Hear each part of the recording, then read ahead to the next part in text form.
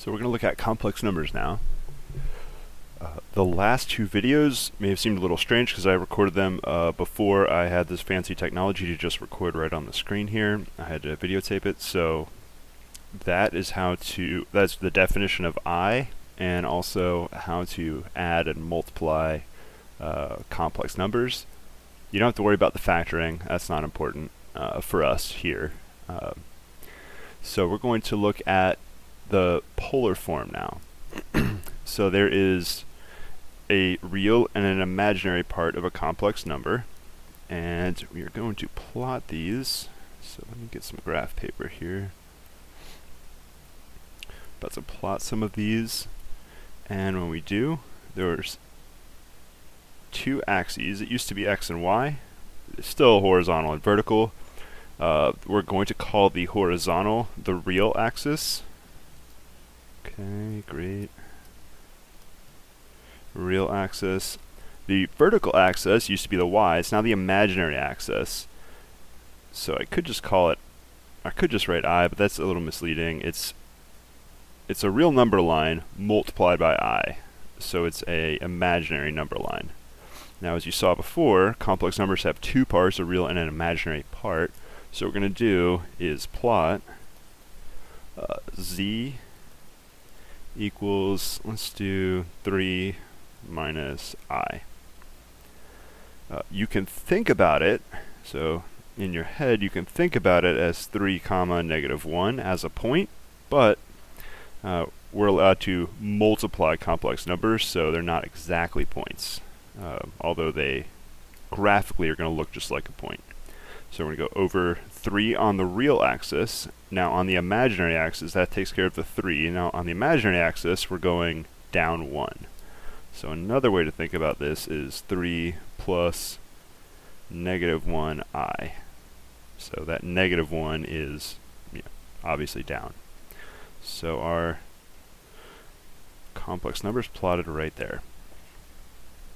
Now conjugate was mentioned, and of course conjugate still exists. The way conjugates work,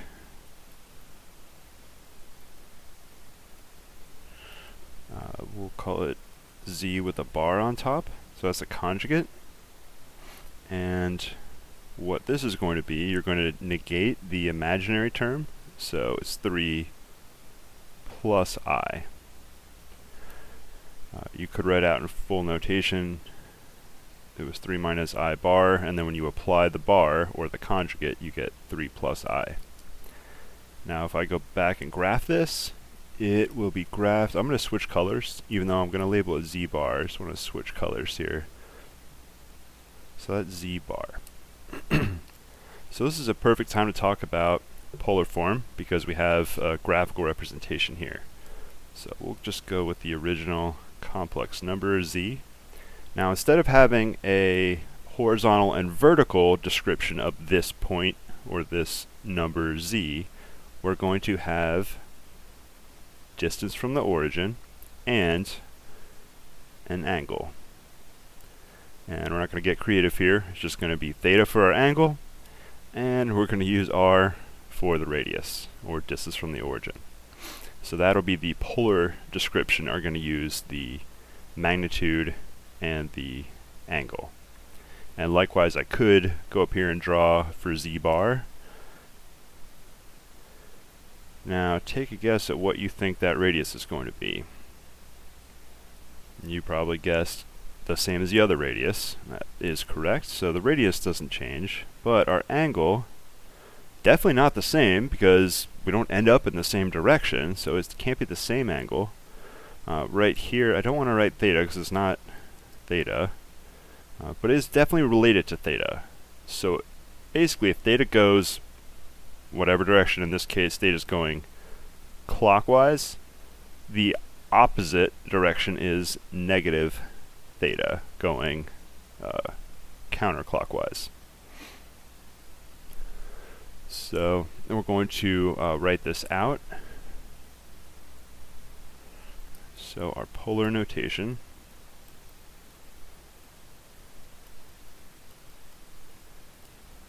there's going to be two ways to write this, and one way we'll go r times cos theta plus I sine theta. And you can definitely distribute the r.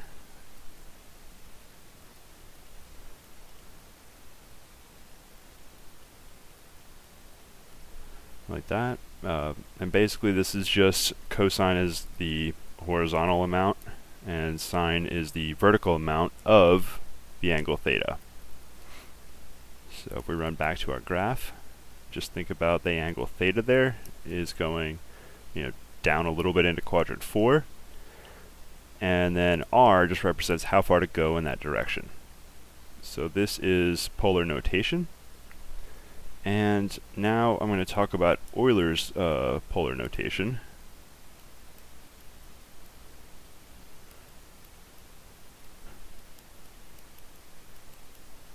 Now this is definitely a lot shorter to write. So I would say it has the, it's definitely more efficient.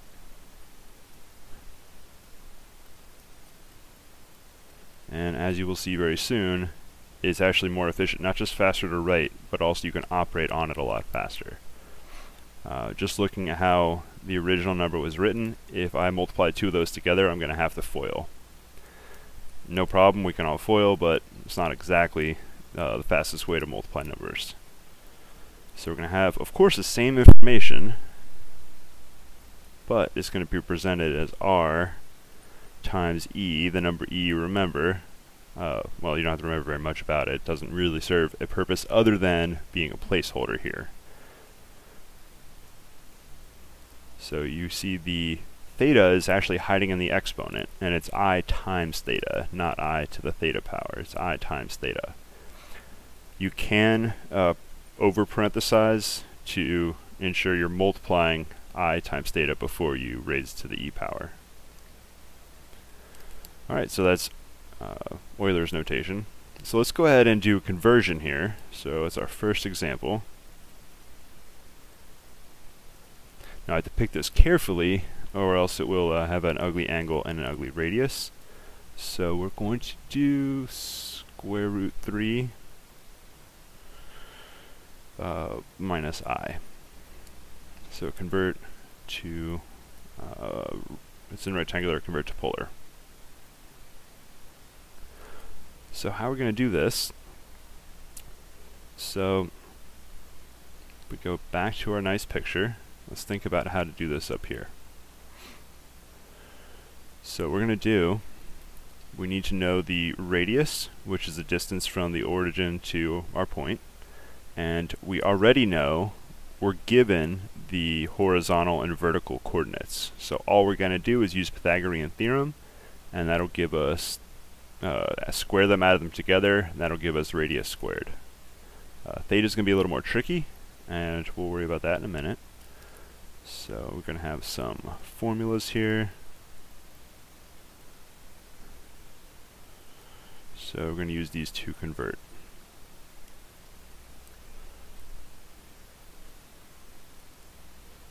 So we're going to go with z is a plus ib. Also r e to the I theta. So we're going to see how to go back and forth to each of these.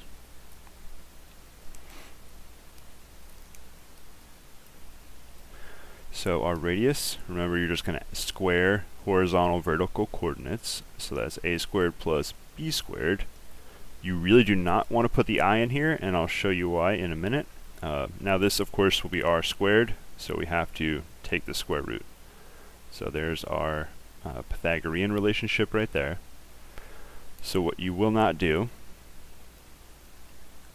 it will always come out wrong. If you accidentally, just think about if I go a squared plus ib squared, what I will get,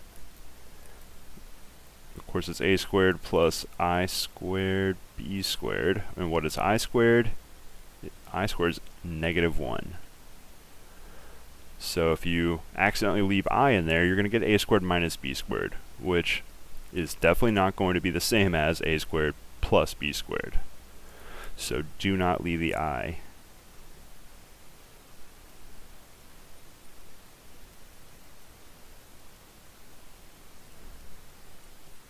So do not include I. Alright, that gives me the radius. Now, how are we going to deal with the angle? Well, we just saw in polar points how to do that. It's no different here. So one way to write it. Tangent is how we relate opposite and adjacent. So tangent's opposite, which in this case would be vertical over adjacent, which is nicely already A. So we got B over A is tangent theta. Now there are two other trig functions we can use, and let's think about sine theta here. So sine theta, now sine's a little tricky. It's probably good to include a nice triangle here. So let's go ahead and do that. Vertical side B, horizontal A, R, here we go, theta. So that's the triangle everything here is based on. So you see the tangent of theta is opposite over adjacent right there. And we're going to move to sine. So sine is, again, opposite over hypotenuse, or radius in this case, B over R. Now in your textbook, you're going to see R moved on the other side. So it's going to look like R sine theta equals B. So we will just go ahead and use this R sine theta equals B version. And so I'll take that out, reduce any confusion, and we do the same thing with cosine. Except cosine, you just replace the opposite with the adjacent. So these are our formulas to convert. So let's get right back to that example, now that we have the ability to convert it. So we want to go to polar, so I need two pieces. I need an R and I need a theta.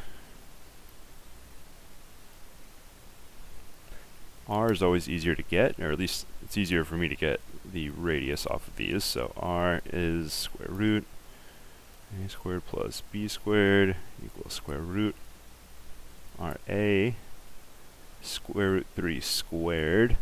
Now, looks like there's no B, but of course we know there's really a -1 hiding in front of the I. So you can absolutely include the negative. Make sure you're actually squaring -1. If that negative sign lands outside, you didn't square -1. Something, you have to be very careful what you're squaring. So we squared -1, it becomes +1. And square root squared, that's just 3. So we got square root 3 plus 1, square root 4, which is 2. That's our radius. Now we're ready for the angle theta. Tan theta is B over A, which, let's see, that -1 over square root 3. Hopefully that's B. Yep. Alright. So if you are not super familiar with all the tangents, the tangent values, you do need to know the sine and cosine values for sure. I do know a sine or cosine value that does include a square root 3, and it includes it as square root 3 over 2. Now of course this is not equal if I just leave it like this. So if I divide the denominator by 2, I divide the numerator by 2. There we go. Now hopefully we can figure out what angle this is from here. If not, you can, let's see, draw your little unit circle. So the way I like to think about this, we're actually down here in quadrant 4, are, let's see, 3, square root 3. So where exactly is square root 3? It's bigger than 1, and it's less than 4. So just looking, square root 3 is between, which of course is 1 and 2. So exactly how far between? I don't know, more than, doesn't really matter, that'll be 1. You know what, let's not worry about the circle right now. So that's 2. So we'll say it's right about there. That'll be square root 3. And then we're going to go down one. Alright, there is where the point will be. Draw right down here.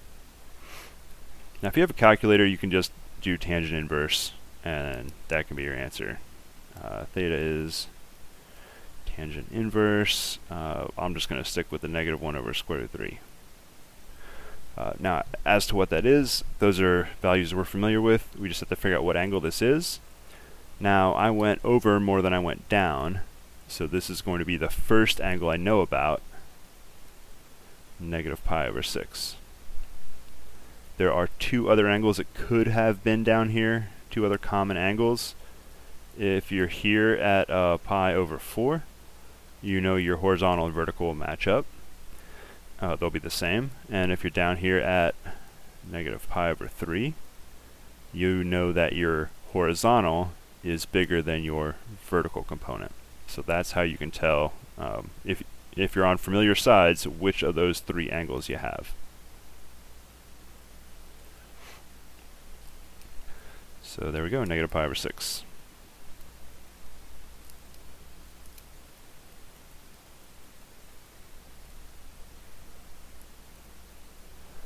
You do have to be careful if you're going to use tangent inverse, because tangent inverse, the range is -pi/2 to pi/2. So if you end up with an angle anywhere over in quadrant 2 or 3, you're going to have to add a pi to your theta. So just be a little careful if you go with tangent inverse. The exact same problem happened in when we turned points from Cartesian into polars. So we're going to do one more example of conversion. We're going to convert the opposite direction, which actually is a whole lot easier. Let's go.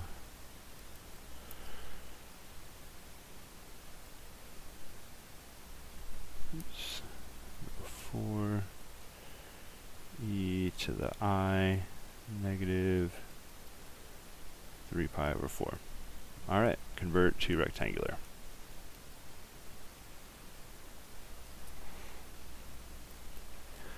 So we have r cos theta equals x, r sine theta equals y. That was just like a 4.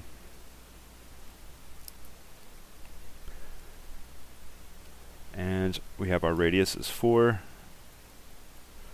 Theta -3pi/4. So we got 4 cos -3pi/4 equals x. Let's see, cos, that will be,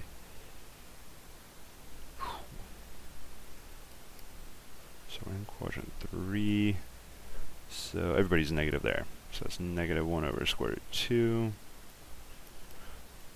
is x. I'm okay with this number the way it is. You can rationalize out of there if you want to, but it's good enough for me. Now I can do the exact same thing for sine. For sine -3pi/4 equals y.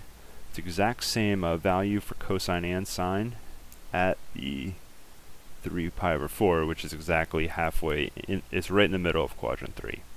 So it's, you know, the same distance to either place, so that means your xy coordinates are going to be the same. So we got 4 -1 over square root of 2 is y. You could also, if you realize exactly where that angle is, you know your x coordinate is going to be the same as your y coordinate, and you can actually skip that step. Alright, so that's it for conversions, and we're going to get into more multiplying in polar form.